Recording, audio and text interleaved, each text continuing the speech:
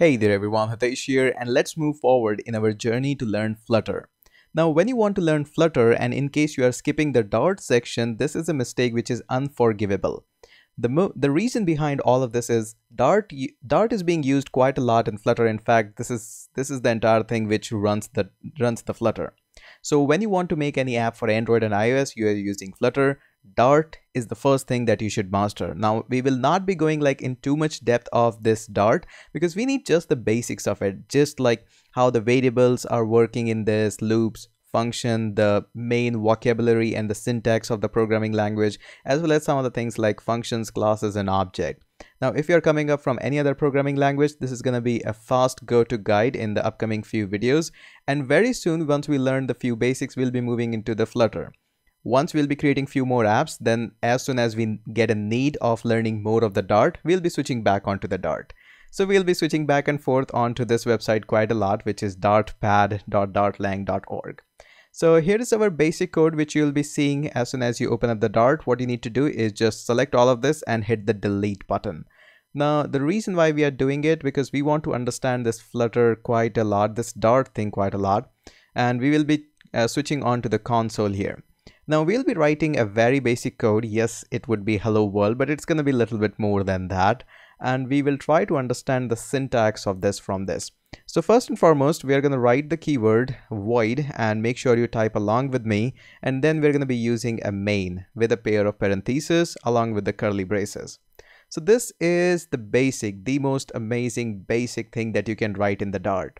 Now Dart is very much a C and C++ style of a language, and it needs a main method here. We'll talk about the methods in a bit, but all these things which are with these curly braces are not the curly braces, these parentheses are functions, and this is the first entry point. There can be hundreds of functions in a programming language, and this main function is a reserved keyword, and it shows that this is the main entry point of your program, and this program is going to call rest of the functions and stuff. So we're going to do something here. So we're going to say var score, kind of a hello world, but this is what we're going to do. And in the codes we are going to say, let's just say 100 PTS. Now yes, this is exactly what we are doing. So we are just declaring a variable score here which is having some value here. Now surely we can do this and can print hello world and all of this, but let me just walk you through a little bit more kind of advanced thing of that. So we'll be deleting this. Yes, again, follow me along. We are going to delete this for a moment.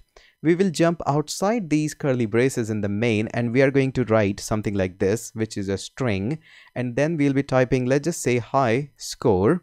Again, put a pair of parentheses, and we're going to go like this, and then we are going to just use a return keyword, and we are going to return something like 300 points. Okay, make sure you put a semicolon after this. This is required in Dart.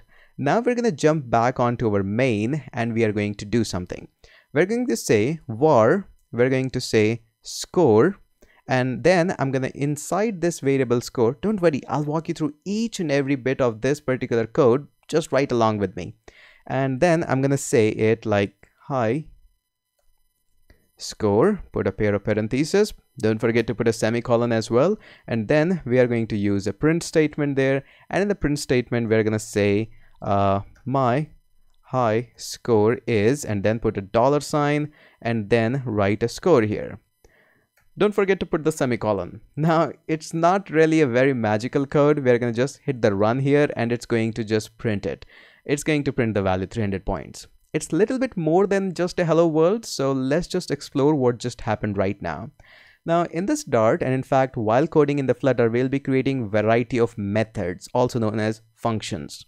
Now whenever you see any variable being declared like this, and just after that there is something like pair of parentheses, it means it's a function, it's a method, and they are just almost the same. Yes, I know there are subtle differences between them.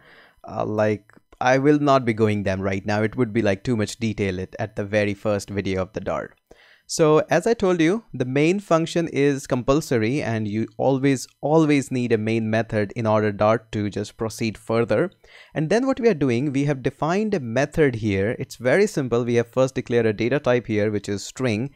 Yes, there are others as well, like integers, a lot of things. We will be discussing them later on. And then we have defined a method here. it says just return me a 300 points. It can be a very complex calculation as well. But what we have done is we have defined just 300 points here, or basically you can return a hello world there as well.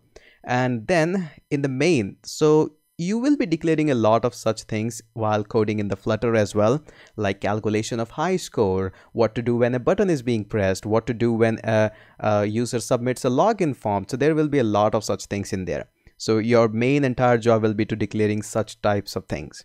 And of course, there will be a main method here as well, which is going to have main and then pair of parentheses. And inside that, you will be calling these methods that you have defined outside. For example, high score. So whenever you see a high score, you are just calling it right there. This is the declaration of this, and this is where you call them. Okay. And now we have a variable here, var score. So this variable can store a simple value like just a hello world, or can store an entire output from a function, which is in our case it's high score. And then we do have a print my high score, and this is how I show up a variable in my print method. Okay, so this is up here.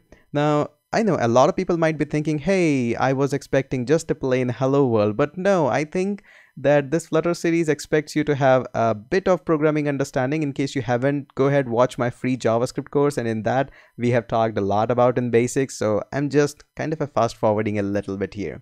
So this is our very first program, and I'm going to put a challenge in front of you as well. Now what I want you to do is I want you to define one more method that says hello world, and it should return a string hello world. And then in the main method, apart from this, just leave this code as it is, and also make sure that there is another variable that says greetings, and that greeting should be printed out in here. In the next line, it should say greetings colon and then hello world. So in this series, I'm not going to be writing a hello world code. You are going to write this for me. So I hope you have understood it. I totally expect that you haven't understood like 100% of it. Surely we'll be talking more about this in the next video, but don't forget to post your assignment in the discussion section. I will be keeping an eye, and you can also link a screenshot there as well if in case you wish to, or you can just copy and paste your code. So don't forget to do the assignment, and I'll surely catch you up in the next video.